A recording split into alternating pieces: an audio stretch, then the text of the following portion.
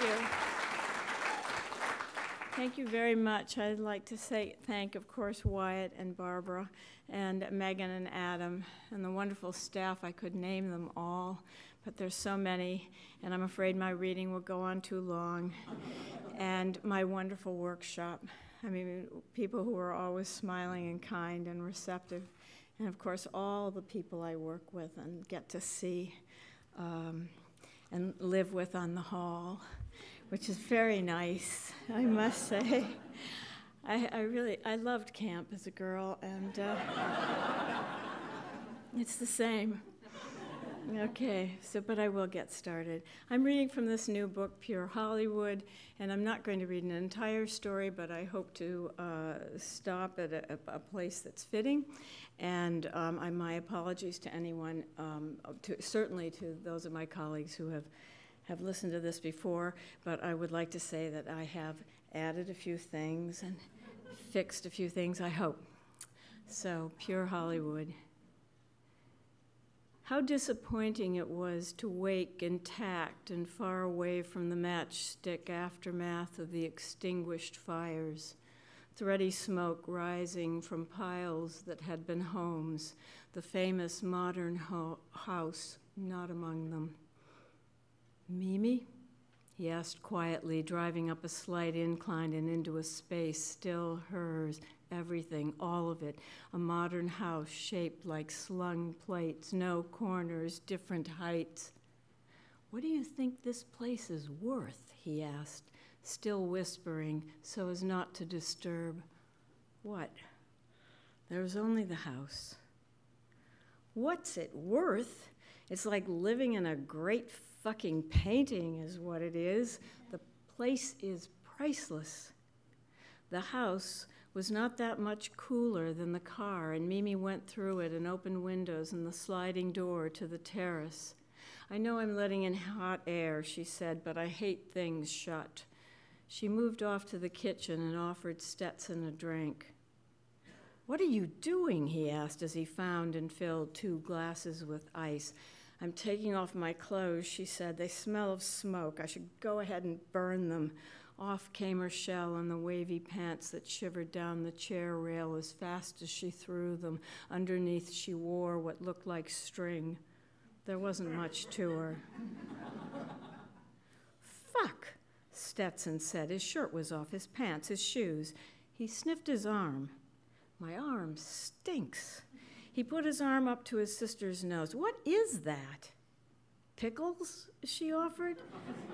What did you have for lunch? He sniffed his other arm. Nothing. All the pleasure to be had in looking at Stetson, but Mimi had married Arnold Fine, ugly as an anvil, Arnie, and driven her brother away. Less than a month ago, her husband stepped into the pool and died, age 69, heart attack. Happened fast, and what happened after came on faster, the ambulance, the body bag, the funeral home, the furnace. He was ashes in a matter of minutes. Mimi poured vodka into her glass. Tonic, she pointed to the counter, and there's Perrier. Tap was okay with Stetson, but did she have any food? How can you be hungry? Smell your arm, she said. Wearing pointy mules, Mimi walked onto the terrace to a Hockney scene, only not so blue, more green. The lounge chairs were rightly low and wide, hewn from wood that would outlast them. But the pool, Mimi said, the pool is a swampy squiggle, I'm afraid, decorative. What do you think it's worth? She asked and watched him assess the place. This is like old times, Mimi said, and walked into the water to her waist. You're tempting me, he said. How do you insure a priceless place? You don't. For a time, she stared at the house, then walked out of the pool and took up her glass and banged the cubes against her teeth, chewed ice. She adjusted her strings, distracted by leaves wooden in the wind, if only the wind weren't so hot. Is there someone here? Stetson asked. The gardener? A gardener seemed to have come with the house, a man not so new as ignored. The gardener had a leaf blower. The plants weren't a problem, but the grotesque tree shed. Brown leaves, long as shoes, got shuffled around the walkways until the nameless gardener came to blow them out of sight. They disappeared, just as the gardener disappeared, week to week. Sometimes Mimi heard the hacking cough of his truck, sometimes his blower. Today, she heard nothing. There was nothing much to blow away, nothing dead in the pool, but the slack hose jumped, distended, and withdrew around the house, followed by the sound of water. It had to be the gardener. Mimi went to see, and yes, it was the gardener, misting the front of the house. He had nodded at her. What was wrong with him? Didn't he read the papers? Someone, not Mimi, not today, would have to tell him there was no more work here. She walked back to Stetson, enjoying the tack-tack of her shoes against the stone terrace, a sound both slutty and indulgent, right out of the movies. But wasn't Mimi right out of the movies? She was pretty enough, everyone said. Does this feel like home to you, he asked. Yes, she said, and she adjusted the chair to lie flat, eyes closed, given over to the liquidy heat lapping her pale body. We weren't married long enough for anyone to believe I loved Arnie, she said, but I did. He made me laugh, honestly. Aren't you hot? She sat up, wiped her eyes, and walked into the pool. Come in with me. The water's cold, but you'll get used to it. If his sister was thin, he was thin too, jailbird sickly, with his arms held up as he waded in, testing. The pool was not very deep, which might explain the slightly yellow color of the water, and the sky, too, was a creepy kind of yellow, a spreading dread. Do you think, she began and didn't finish. She said, the gardener's hosing down the house. When's the last time this pool was cleaned? Stetson treaded water and looked around him. Just the color, he said, which, along with slimy tiles, was sickening, and he did his swimming, such as it was, in the middle. He dived under. He made a few strokes, down and back. Only the tiles along the ledge of the pool seemed unclean, and he avoided the ledge until the last minute when he lifted himself out. Hey, she said, where are you going? Inside. In the kitchen, he refilled his glass and drank enough to fill it again before he set it on the counter. His medicine made him thirsty. Mimi came up from behind, and he flinched at her touch. Water splattered against the window. The gardener was close. You don't get it. I do, she said. You're sober, and I'm not. He said, that's right. Then he took up his glass and walked down the hall into the bathroom where a clunking noise signaled his intention to shower.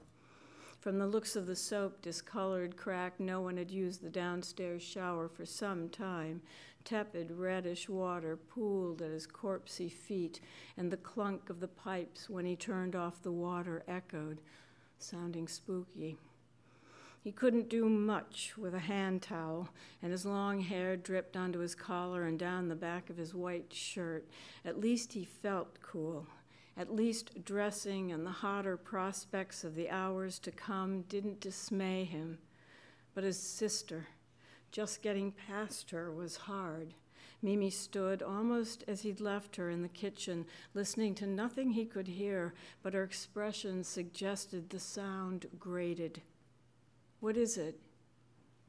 You don't hear that? Not the pipes. There it is again. All he heard was the high-pitched present. Stay, she said. I can't, he said, and said again to himself as he backed onto a steep road that wound through the dry brush down the hillside, past other drives and tucked away houses. The houses he could see were messy blots on other hills, expensive blots. Stetson didn't have much money, but whose fault was that? He knew that's what his sponsor would say. Why not whine home to Daddy and ask? Some sponsor. The late afternoon sky he saw was the same Mimi saw, leached of all its color. Mimi, with her eyes stung by the smoke or crying or both, drew the draperies and turned on a downstairs light, a small flame in the gloom of the mostly bare and sunken living room.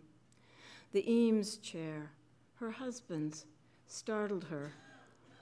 Where had it been that she had not seen it? Then her lawyer, making good on his word, called, and she learned what she already knew. Nothing was hers. Briefly sober, she called Stetson's cell to say she wasn't going to drink anymore, and she wished he would come back. She didn't like to be home alone in the house. I want to get better. I want to get over this. I wish you'd pick up. She blipped off, hurt to think he hadn't even answered a call with her name. She fixed herself more of the same and lowered the blinds in the kitchen and in the dining room to spy on the gardener as he moved around the house. His expression was hard to make out, but she watched him wrestle the hose into a terracotta pot. The hose must have weighed more than he did, poor man. When she thought he might come to the front door, Mimi took off her mules and crept through the house up the floating staircase to what she had made into her bedroom, where she hid between the bed and the wall. She waited. She waited for a long time, which was perhaps what he did, the gardener, in his garden colors. He stood outside the door in good faith of payment, but for what? Hosing down the house against fires, mounting staghorn ferns. What had he done today, this gardener? And why was it she knew him only as shadowy and poor? His stunted children rest their chins on the kitchen table. Sticky fly strips hang near the sink and back door. His wife's scorched hair is in the rice and on his tongue. Now the rice tastes dirty. Look elsewhere. Forget the shapeless face of his fat son. There is his favorite.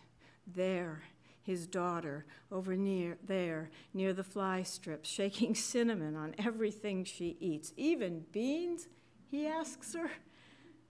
The gardener, where was he now? The gardener's truck was gone. The gardener was gone, left without being paid. Now, how will he feed those children? Driving east into the sensation of a rising sun, driving into mountains made no more attractive than dung by that same sun. Not seen, not seen. Stetson was driving without any music, and Jesus, it hurt to look at it. The desert house as he remembered it. A rusted box on stilts in the garden made of white crushed rock and cacti, too forbidding to play near, although their mother sat among the stolid barrel heads, blinking the pink spines in her cloud of absence. She liked to smoke and watch the sun drop behind the mountains on the other side of which were the Pacific and their father. Mother said their father was watching the same sky. But how did she know this? I do. When she said, I do, she would pout in the way she used to as an actress, and for a moment she was Sabine Agard again and not their mother. Why weren't they in school? Their mother said they could make up the weeks missed in summer at home in L.A., Their mother made a face Sabine Agard made in movies, shifty. She turned away. On the baked stone she sat, barrel-like and spined in fishhook spines to find a sea, yet they knew enough not to brush against their mother. They sat quietly and waited out the sky until it dulled. Mimi's job was to fry eggs for a breakfast dinner, Stetsons to put out plates. They made a lot of noise. It felt good. Turned on the radio, and the Mexican guys in sombreros sang Las Mananitas. Great cracks from the bacon Mimi poked made them jump and roused their mother, who sniffed her way in but looked through them. The bacon buckled, and the yolks broke. "Careful," Mother said, but too late. Grease prickled Mimi's arms, and she yelped. No long good night tonight, they knew. No books, no songs, no prayers, no promises, no stories about when you were born, when you were 2. Was there ever a time before them, really? Yes. Since they had moved to the desert, Mother thought most about what happened before with people they didn't remember or hadn't known. Stetson shunned the eggs and stuck wadded fat from the bacon up his nose. "That's disgusting," Mimi cried. But their mother was already gone. Best not think about how she did it. How half in and out of the bed she was, pills, goblets, gobbets, blood. Even then, he was thinking of soldiers and dragons and fortifications. You didn't see anything. I didn't either.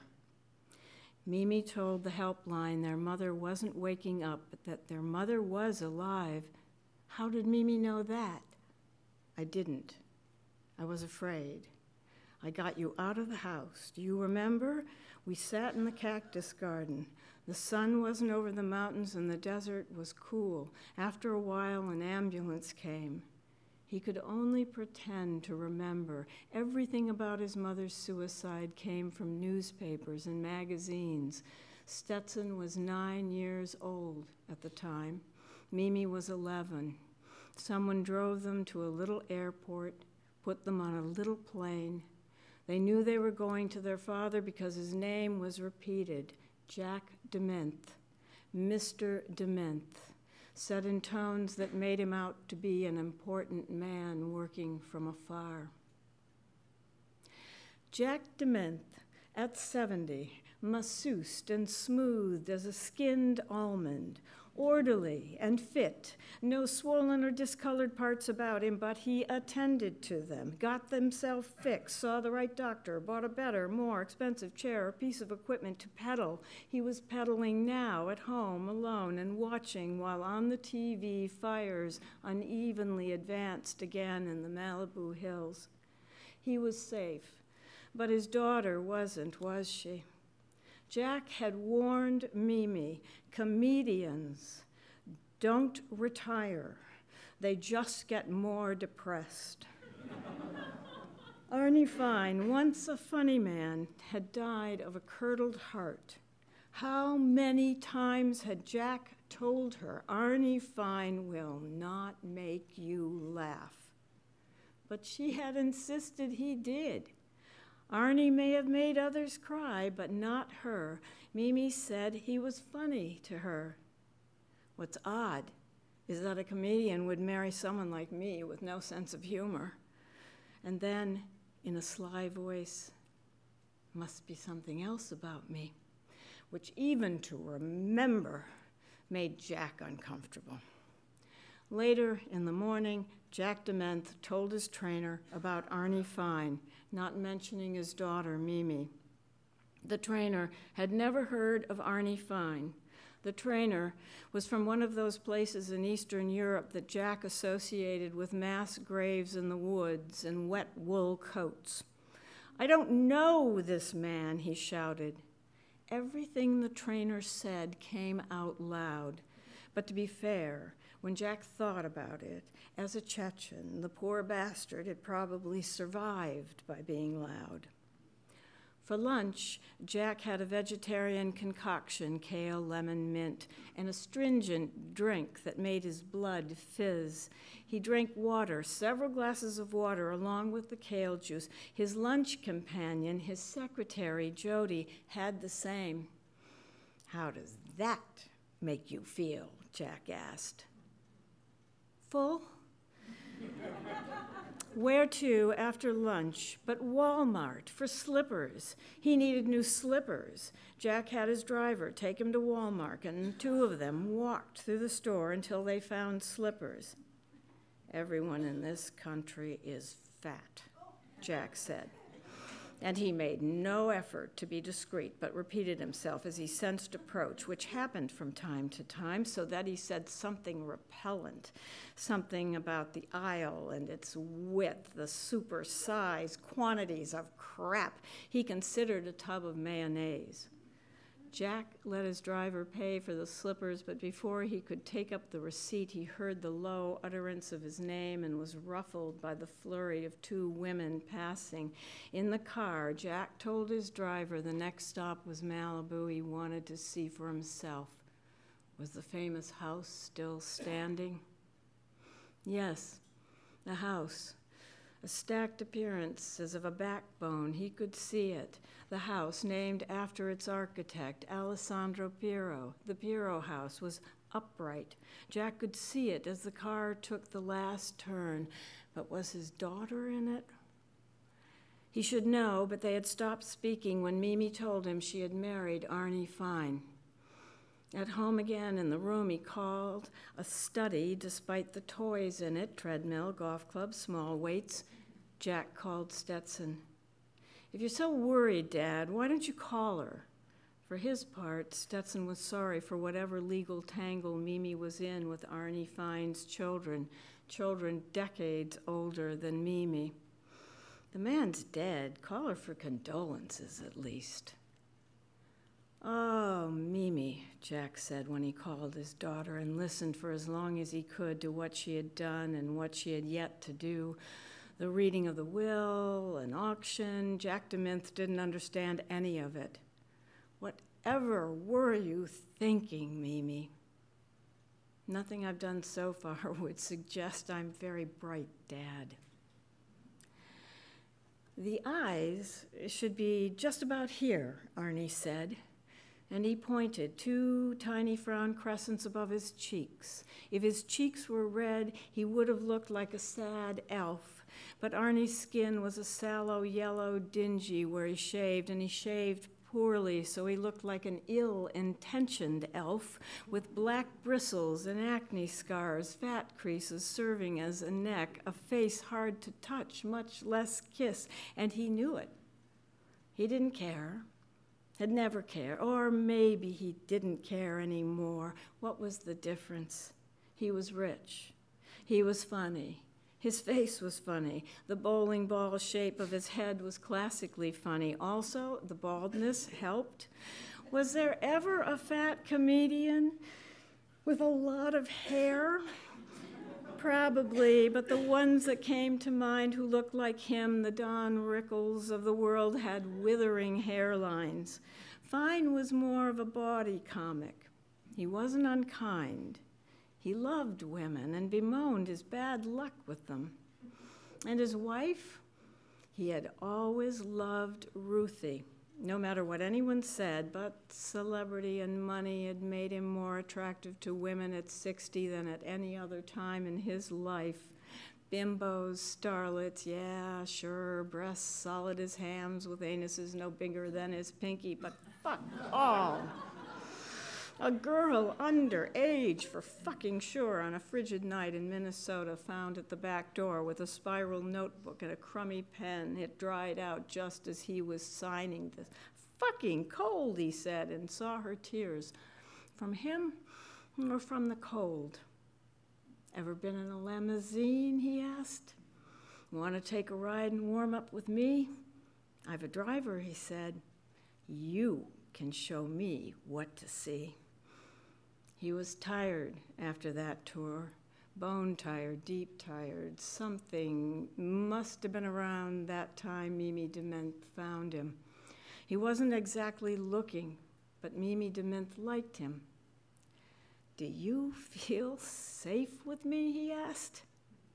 Of course, she said. You know who my father is, don't you? So he took advantage of the moment and the money he had made, money enough to have a famous house and a fast car and time on his hands to let a young woman who loved to drive anywhere. If he had reasons to suspect his heart was clogged, he overlooked them. Let her drive fast. Let her try her hand at whatever might make her happy. Arnie Fine was gone, and in his place stood his son, Donald, with look-alike cheeks, buckshot from acne, a sad inheritance, but not Mimi's. On good days, she could see her mother's face in hers. Today, with the lawyers and auctioneers at the Pirro house, her face was entirely her own and crooked. And Arnie's daughter? Mimi figured Patricia Fine for an updated Ruthie, the late, great, long sufferer who had shoved Arnie Fine through the 1980s, made him famous, if not sober.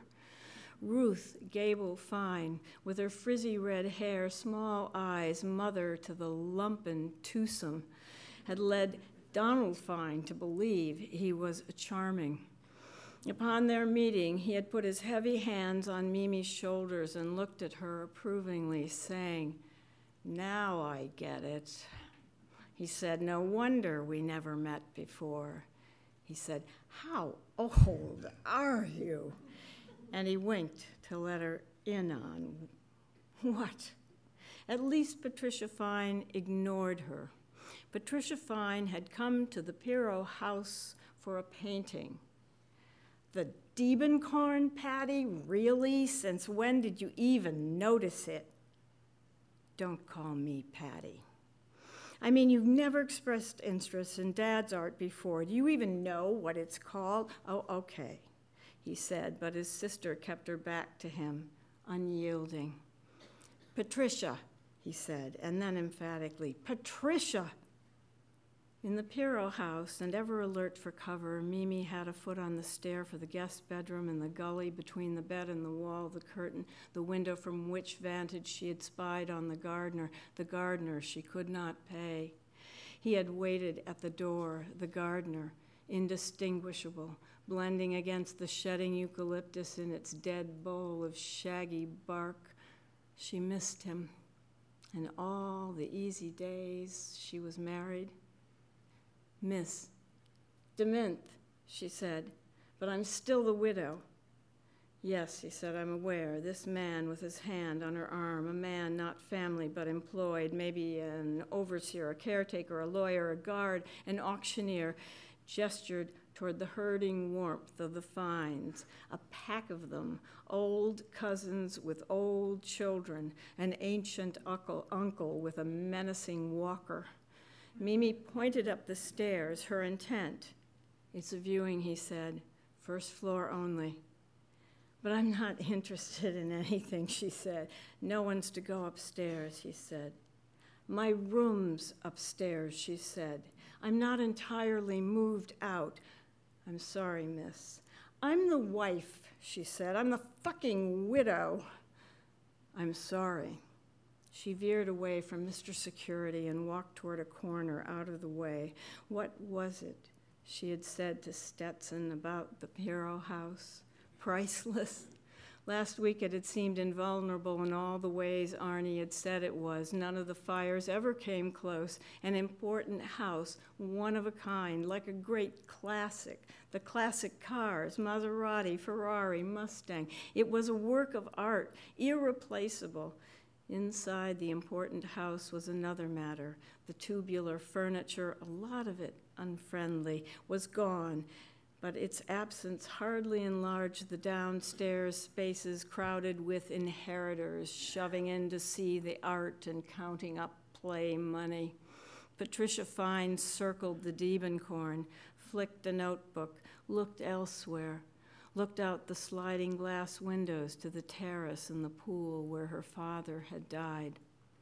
Mimi had found him, Arnie, face down in the water. No chance for a funny last line. This is no way to live. Had Arnie known he had so little time left, he might have spent it differently. As it was, his wife was dead, and he didn't particularly like his children.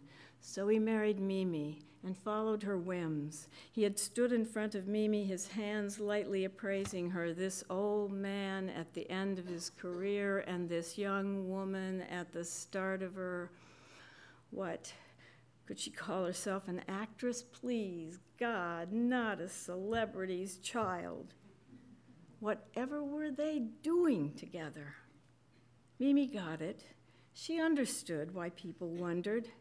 But the magic hat the old comedian put on, how he made her laugh at herself mostly, her silly, selfish ways, her habit of eating all the nuts from the ice cream, all the swirls of caramel, too. He made her look into the carton at the gouged mound and ask, "Does this look appetizing to you, sweetheart? Anything like me?" She only had to be herself with Arnie, and he was delighted. "You're allowed," he said. "Be your sweet, strange, selfish self." Arnie Fine had her driven to the studio when she was in the pilot that did not get picked up.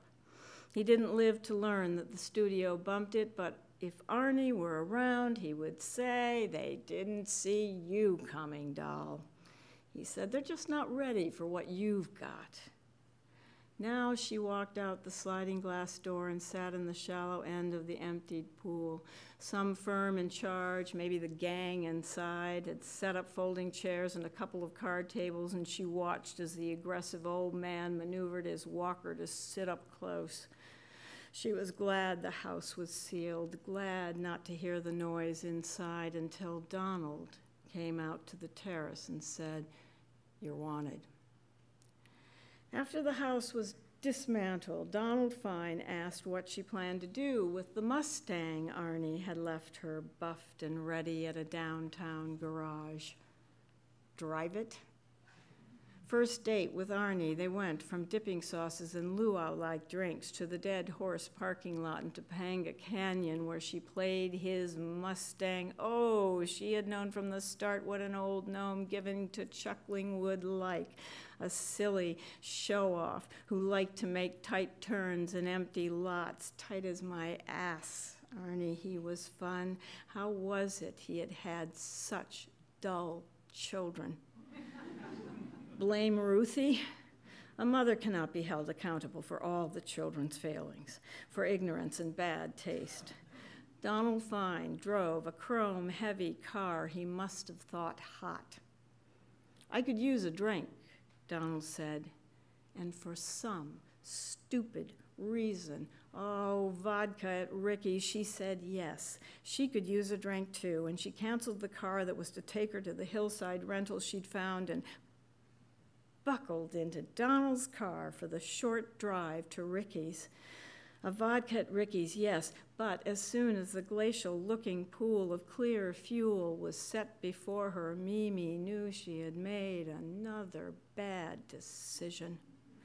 She saw the dusk ahead, on and so forth, and then there was that time when Donald told her how Arnie Fine had left him at a party for some choice tale. Donald said he grew up on fumes of pussy. His father, that miserable funny man, Arnie Fine. "You should know," he said. But she didn't know. And she didn't know, and over 2 hours were junked until it came to this. She didn't know old movies, which made Donald really angry. "You never saw Dinner at 8? I don't get you." "You're not alone," she said. But all this to do about an actress in a movie she hadn't seen. "I'm saying," Donald started. "Quiet," she said. "I'm trying to hear what they're saying." A woman in the booth behind them, just a voice, said rather loudly, "How's she doing?" "She's a lot better. She's well enough to say her daughter's an asshole." There was more, but it was lost with Donald's blurted business, waving the bill, saying, "Will you look at this?" Outside the restaurant, he said, "I mean, why go for a drink with someone if you're not going to talk. They said nothing more to each other until they were in the car when Donald moaned how he couldn't take this sick shit. What did you and my dad ever have in common? He didn't really like his kids, and neither do I.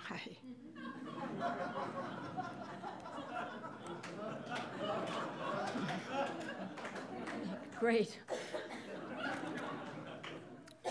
Despite the theatrical thunderhead rising above the mountains, Mimi drove toward it, drove into the desert with the top down at speeds equally dramatic.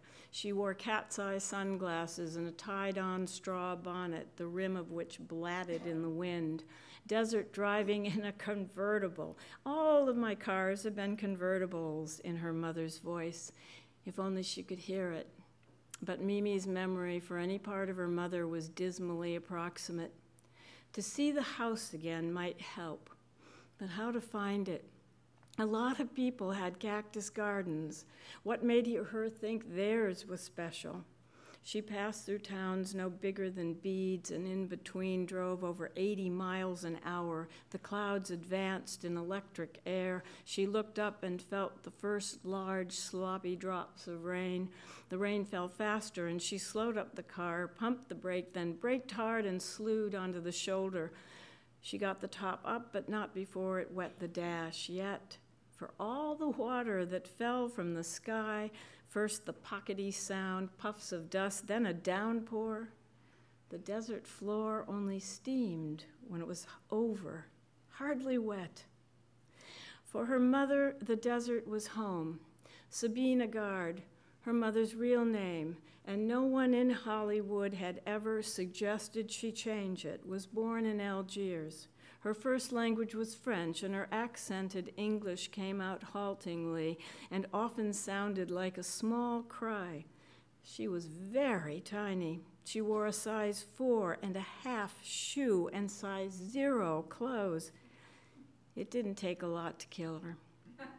Mimi thought if she could find the house, Sabine's troubled spirit might talk to her without talking to her, as when they watched the dramas of fiery clouds dissipate in the desert sky, and Sabine warned Mimi in the very way she watched that men were dangerous.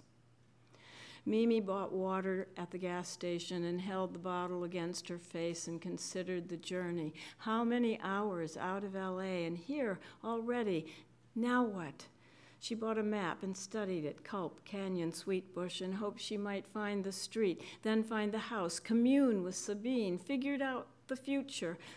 It didn't surprise her then that a man should step up to ask what she was looking for, and might he help? His name was Zorn. He was from L.A., but he had a home in the desert. An attractive woman waited in the front seat of a Mercedes convertible, although Mimi's Mustang was better. Mimi said she was looking for a house she had lived in a long time ago. She couldn't remember the street, but the house was unusual, at least to her. Then, a girl not quite 12, the house she remembered didn't look like a house, but like a pile of rusted salvage welded together. The cactus garden was dressed in stone. He couldn't help her there, he said, and he was sorry. And so was she. The Indian who sold her the map at the convenience store didn't know the area either. He hauled up words in his heavy accent. Was everyone in the desert from somewhere else? And dropped them at her feet until, tired, he simply ceased to speak. At the Best Western, the man at the front desk told Mimi the house had probably been swallowed up by the bottle brush development, and he showed her the way. She got herself a room, then drove out to find Bottle Brush and off Bottle Brush, an unpaved road. She remembered that much. No other houses nearby, but now how strange it was to see house after house of what she sort of remembered, and the same stone cactus gardens, some with corroded ornaments, tin roadrunners and jackrabbits and sunflowers. The sunflowers especially out of place. They had a pool, she remembered, ordinary, small. Once, a photographer got access to the desert house and took photos of their mother stepping into the pool. In the photograph, Her breasts were blurred. Her mother's former publicist and friend, Estelle, had given Mimi this photo and others at the memorial service, saying, "You may not want to look at these now." And for a long time, Mimi didn't look. For a long time, she was angry at her mother. At the end of a washboard road, Mimi found a house that seemed alike enough, although its remembered welded quality had somehow altered, whitewashed or stuccoed, something. A garage as charmless as a storage shed was now attached to the house. If this was the house, and she thought it was, or it might be, given that it was the last house at the end of a long, rough road, the bucket chairs were gone, also the cacti. The desert looked the same from any angle, but the garden was just stone now, a terrible white in the light that had followed the storm. Mimi knocked at the front door, but no one answered. She looked through a window and saw a churning gray, as if the house were filled with water. She was about to knock again when a rattling car pulled roughly into the drive and nosed the garage. A woman in a sleeveless jean jacket opened the door. The woman's long arms were loose, all the fat tented near the elbow. She wore white tennis shoes. Her legs were greenly varicosed. "I hope you're not here about my son." "No. I've told the authorities all I know. I don't know where he is." "No," Mimi said. "I'm here because I think I used to live here." This already seemed impossible. "I doubt it, sweetie," the woman said, and Mimi was on the verge of agreeing. It would have been in the mid-90s. The woman regarded her house with an appraising expression as if someone had offered her a lot of money for it. "Why don't you come in and see?" She took out 2 bags of groceries from the back seat, and Mimi followed her into the house. "Look familiar?" the woman asked. Her name, she told Mimi, was Dora Wozak. She was putting big cans of tomato juice into the kitchen cupboard. "Recognize anything?" "No," Mimi said, "not really." Already she had forgotten the woman's name. "You looking up all the old places?" Mimi knew this was not the house, but once the jug of Stoli was out of the bag, she didn't want to leave. People came to the desert to dry out or drink, smoke, or get spiritual, and this woman had the shape of a drinker. They drank from crystal quilted jars from when the woman, whose name Mimi still could not remember, made and sold prickly pear jelly. "I had me quite a business for a while," she said. "Then my husband died, and Dean, that's my son, got crazier." Mimi waited for her to say more, but she didn't. Instead, the woman asked about Mimi's car, how old it was and when she got it. Learning the car was a gift, she said. "Someone sure liked you." "My husband," Mimi said. "You look too young to be married." "Well, I was. He died." "I'm sorry," she said. "Accident?" "Heart attack," Mimi said. "He was older." "God, girl, I hope he was really old." 69. "How old are you?" 28. "My son's age," the woman said, "Dean." And just as she said his name, the son, the mean Dean, slammed his way into the kitchen with a gun and shot his mother in the face. Then he saw, or seemed to see, Mimi. He looked at her with no expression and what thoughts she couldn't even guess at, though she made no effort to move or to speak before he turned the gun on himself. That fast, Mimi sat mute, witness to the immediate deflation of the body shapeless and clothes, on the instant turned loose in a kind of flesh melt, brain and bone and blood splatter on her shirt, the table, the floor, the window, her shoes in a puddle. This was a house, all right. Thank you.